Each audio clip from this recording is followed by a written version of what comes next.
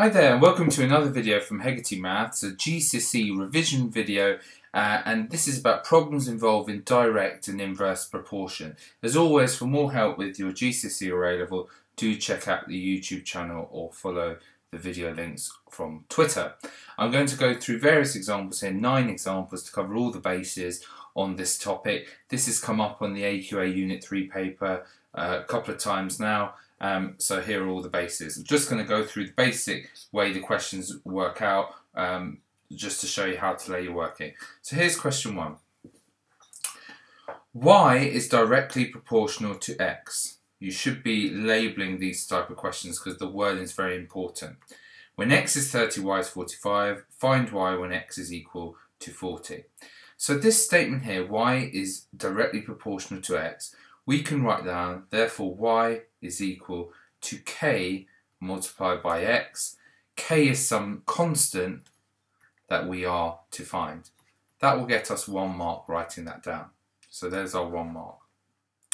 The second mark is to use this fact here, substitute the pair of X and Y values they give you to find K, because K is a constant. Once you've found it, it's true for all X and Y. So substituting in, X is 30, Y is 45. We'd have 45 is equal to K multiplied by 30. So therefore K would be 45 divided by 30, and 45 divided by 30 is equal to 1.5.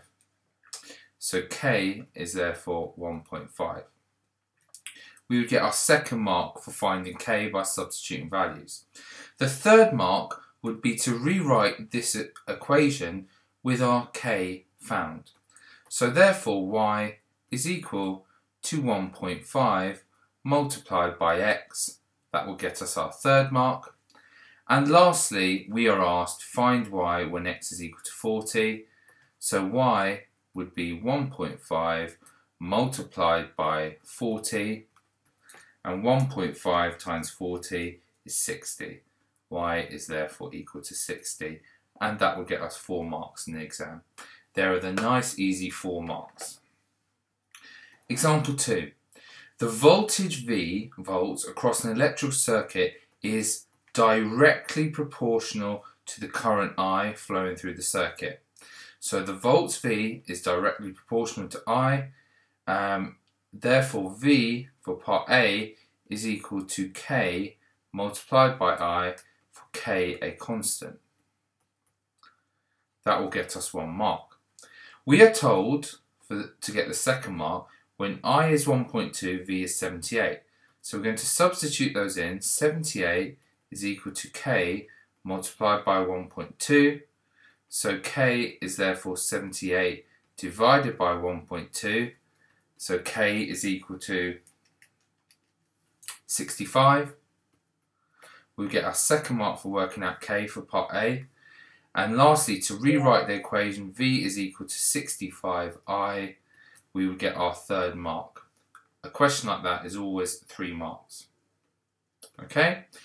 Part B, find V when I is equal to 2. V is equal to 65 multiplied by 2. V is therefore equal to 65 times 2, which is 130. Let's make sure we include our units, volts. That's part B. And lastly, part C. Find I when V is equal to 162.5. So let's substitute in this value here. 162.5 is equal to 65 multiplied by I. I is therefore equal to 162.5 divided by 65. Using our calculator there, I is therefore equal to 2.5, and the units are amps. So I equals 2.5. Don't forget the units, amps. And they are our answers, which we should underline for the examiner. And a question like that would be 3 for this one, 2 for this one, and 2 for this one. So it'd be 7 marks for a question like this. Right, question 3. The area in centimetres squared, so we're going to highlight all the key information here. The area in centimetres squared of a square is proportional to the square of its perimeter P. So let's get ourselves an easy mark. The area must equal K to the square of its perimeter P squared, where K is some constant we have to find. There's my 1 mark. Then we're told we are told that P is A is 4, so we're going to substitute those in. 4 is therefore equal to K multiplied by 8 squared. 4 is therefore equal to K multiplied by 64, which I'll write as 64K. Divided by 64, K must be 4 divided by 64, which is 1/16. Right? So therefore we can rewrite this. Area is therefore 1/16 P squared. And as we've talked about in the previous video, it's probably nicer to write this as P squared over 16. And there we will get our formula. Example 4. Just reading carefully. Y is proportional to the square of x. So therefore y is equal to kx squared. For k some constant. That will get us 1 mark. We're told y is 60 when x is 6. So substituting in, 60 is equal to k multiplied by 36. So k must be 60 divided by 36, which is 5/3. Okay, leave it like that. Do not decimalize here and write a 1.6 and round it. No, no, no. Keep it accurate and leave it as follows. So therefore y is equal to 5/3 x squared. Or we might even want to write that in a neater way. It's nice to write it as 5x squared over 3. Part A. Part B. We are told to find y when x is 4.5. So y is equal to 4.5 squared over 3. It's just a substitution game here in our calculator. And we get ourselves y is equal to 33.75. We can decimalize it here because we're not rounding or anything. And finally, part C, find the value of x for which y is 135. Substituting in y is 135. 135 is equal to 5x squared over 3. We could multiply by 3 and divide by 5. So multiply both sides by 3, we would get 405 is equal to 5x squared. Dividing by 5, we would get 81 is equal to x squared. And taking square roots, if I square root this, I get x is 9 or x is equal to -9. Both of those are acceptable answers here. Do be careful when you take square roots, you get a positive and a negative. Example 5. Okay, next question. The mass m in kilograms of a solid cube is proportional to the cube of the length L. And it tells you some starting conditions. So let's write for part A. Let's get ourselves 1 mark. The mass is proportional to, so equals K multiplied by the length, and it's the cube of the length, so L cubed. For K some constant. Let's substitute in the 2 values we're given. L is 0.2 and M is 90 to find this K.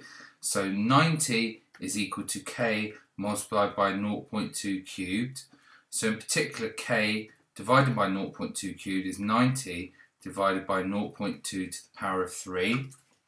So 90 divided by 0.2 cubed is equal to 11,250.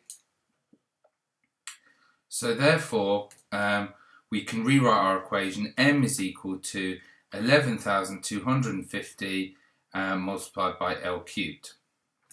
And there's part A done for us. We found that formula there, that would have been 3 marks. Let's do part B.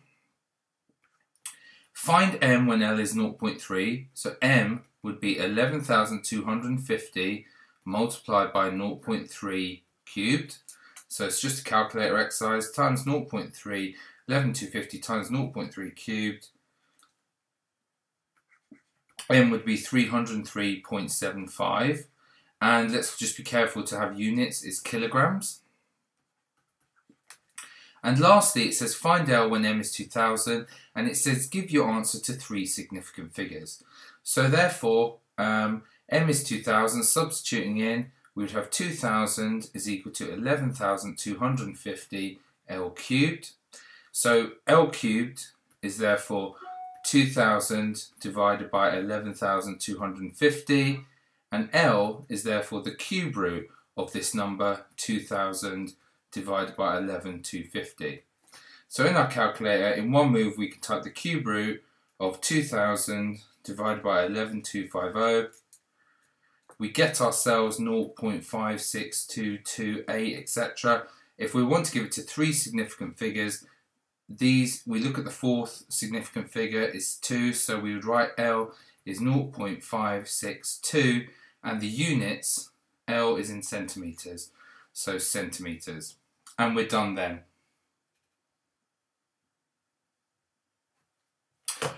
Right, next, example 6.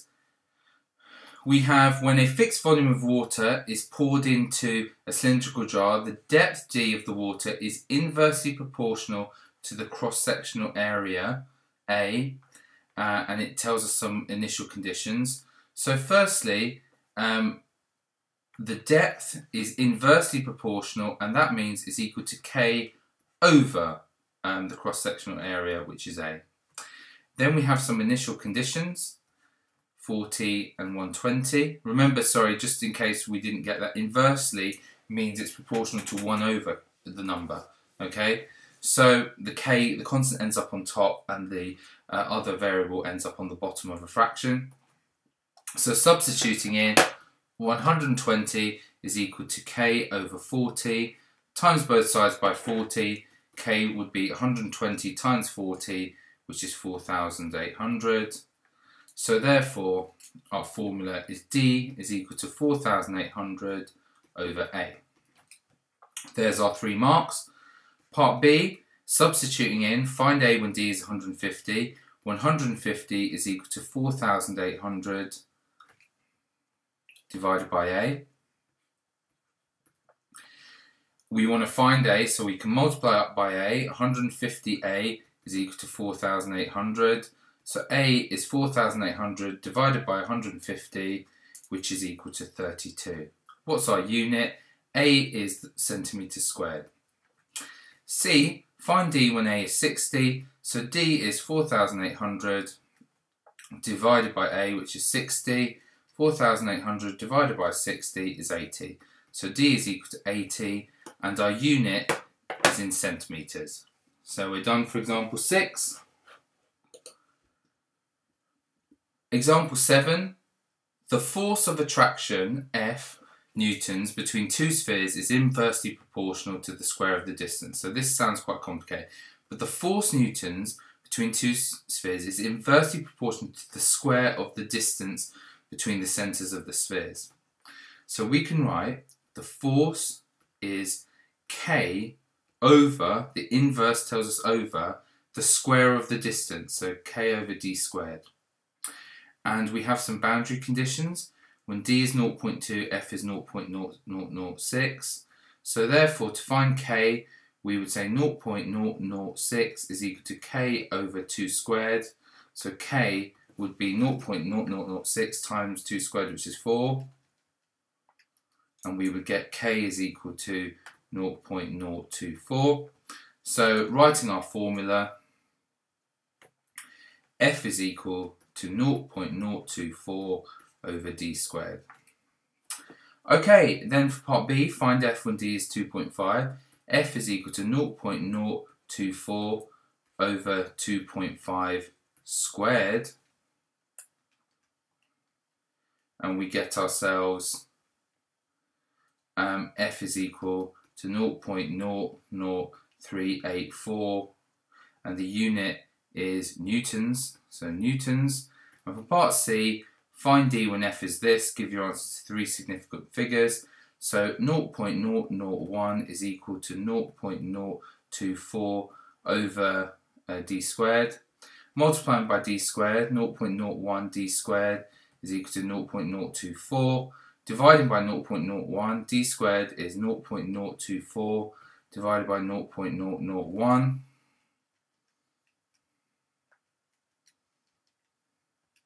And we get 24. So D squared is equal to 24. Taking square roots, D is therefore equal to 4.8989, etc. And to 3 significant figures, we look at the 4th significant figure, it's 8, so we round up. D is equal to 4.90, and this will be in meters. Okay, to 3 significant figures. When we take the square root there, we don't consider a negative because it's a distance, so you can't have a negative distance in the sort of work we're doing. Okay, example 8. The speed s of a particle is directly proportional to the square root of its kinetic energy. So the speed is directly proportional, not inversely anymore, to the square of its kinetic energy. Sorry, to the square root of its kinetic energy. So it's is equal to k multiplied by the square root of e. For k a constant, e is 225 when s is 40, so sub in 40 equals k square root of 225. 40 is equal to k multiplied by 15, so k is therefore equal to 40 divided by 15, which is equal to 8/3. So therefore s equals 8/3 root e. So part B then, find s when e is 900. So s is equal to 8/3 the square root of 900. S is equal to 8/3 multiplied by 30. S is therefore equal to 80. And the unit s, we're doing in speed, it doesn't actually give us a unit, so we're not too worried about that. And part C, rearrange the formula to find e in terms of s. We have s is equal to 8/3 root e. Okay, we can multiply both sides by 3 to remove the 3 in the bottom. So 3s is equal to 8 root e. And we can divide by 8, so 3s over 8 is equal to root e. And we could square both sides, so e would be this whole thing squared, so 9s squared over 64. And we might write it the other way around, 9s squared over 64. And the last question, example 9, finally, we're there now, all cases covered. Y is inversely proportional to the square root of x. Y, the inversely tells us is equal to k over the square root of x. X is 64, y is 20, so 20 is equal to k over root 64. So therefore 20 equals k over 8 times by 8, 160 is equal to k. Rewrite our equation, y is equal to 160 over the square root of x. So that's part A done. Part B, find y when x is 100. Y would be 160 over the square root of 100, which is equal to 160 over 10, which is equal to 16. And for part C, find x and y is 5. So 5 would equal to 160 over root x times by root x. 5 root x equals 160. Divide by 5, root x is equal to 160 divided by 5, which is 32. Square both sides, x is equal to 1024. And we're done. So that's everything and every possible case that can come up with direct and inverse proportion. Just to finish off, just make sure that you do check out the GCSE revision videos on HEGARTYMATHS on the YouTube channel or follow me on Twitter. Thanks very much for watching. Checking out for now. See you next time.